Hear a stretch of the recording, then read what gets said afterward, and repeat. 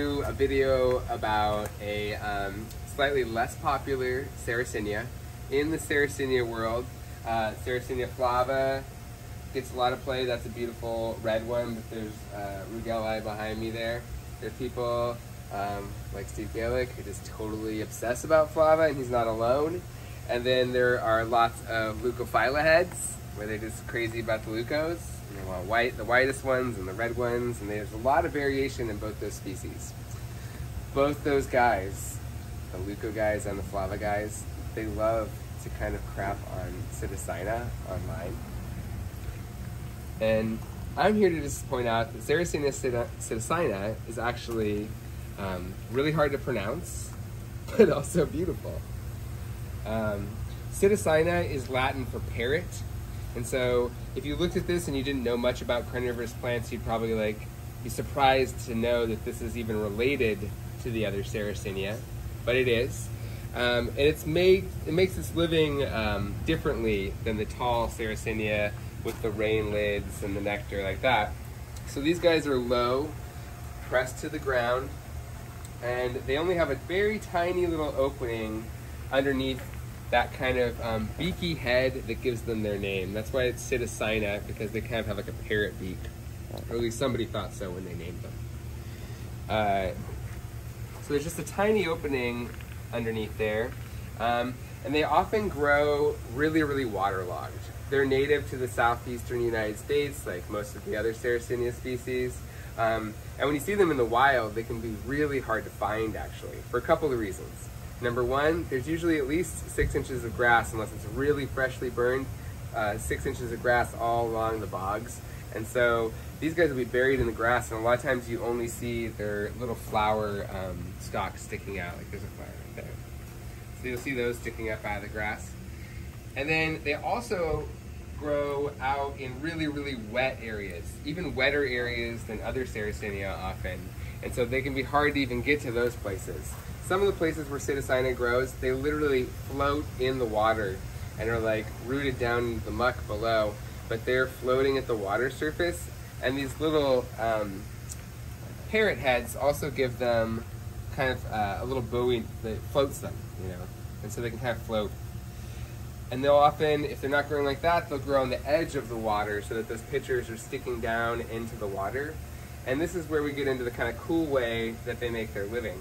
So we say carnivorous and not insectivorous, and that's for a reason. That's because they actually eat a lot more than just insects.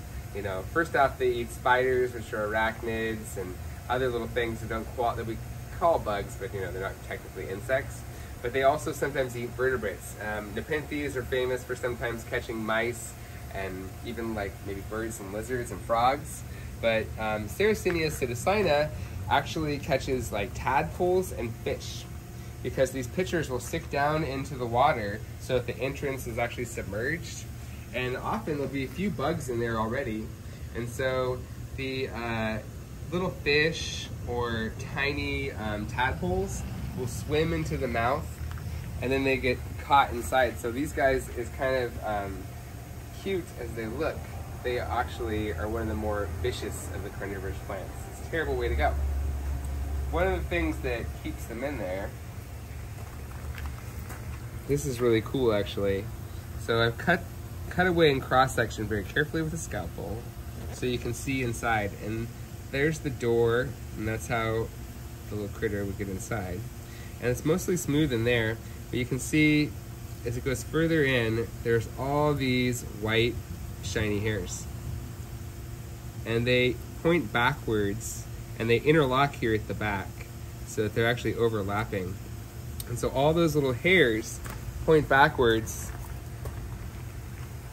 And so if you're a little fish that's swimming in there, or a little insect, it's almost impossible to go back out. It just keeps pushing you narrow, narrow, narrow with those little hairs in the face until you get down there. It seems crazy, but a little rigid hair like that, is enough to keep a bug in the back. And we'll have Daniela pan back in. And I just cut this off one outside, and there's already a few little bugs in there. But you can see they've all been pushed all the way to the back. There's a lot more variation in these two than most people consider. First off, there's color. So this is a really beautiful red one. but I've seen golden yellowy ones. We have ones that are completely dark red. The fenestrations or white spots on there, there's variability in those. I'm working on trying to make really white psittacinas. I'm pulling out ones of these that are exceptionally white and then cross them together. I want to hopefully use that with really white lukes to make really white Wrigleyanias.